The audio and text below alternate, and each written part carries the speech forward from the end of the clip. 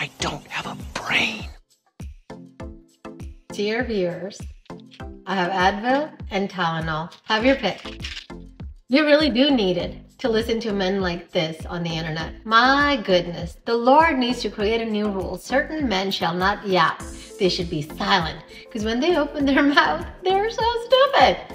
So Andrew's take is, if men and women are so equal, then why is it that in Afghanistan there are women out there who are praying for men to come rescue them from Taliban?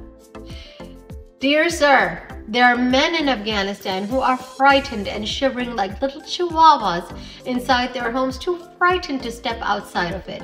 In fact, they're so frightened of these evil, horrible men that they are trying to flee Afghanistan as refugees, along with the women as well, and children.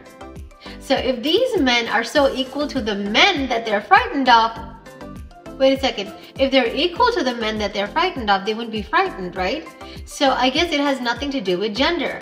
If somebody uses violence against you and creates a system of oppression, then obviously you're going to be frightened of that person, and you're going to wait for somebody stronger to come help you and free you from that situation. So now, here's another thing.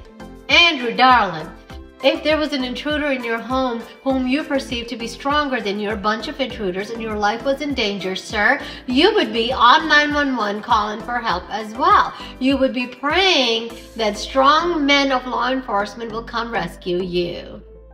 So even you're not fully equal to the people of your own gender. There are differences, right? That doesn't necessarily mean that you should not have equal rights as people who are stronger than you, right? That's what feminism is about. It's not about, oh my God, I'm strong, just like the men.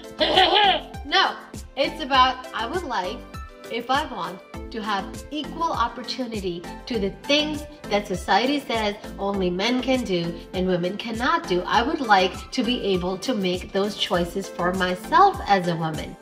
Now, disclaimer, I am mostly a traditional woman, so I'm not saying this, but I'm saying there are women out there who would like equal opportunities to be able to do things that traditionally women are not allowed to do. And if they're capable of doing it, that's what they desire to do, then more power to them. What's your problem? Seriously.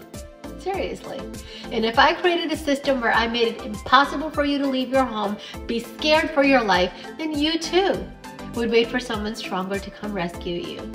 Have a great day. You're sounding very stupid. I'm glad they took away your stupid platform. I didn't even know he existed. I'm gonna go shopping now.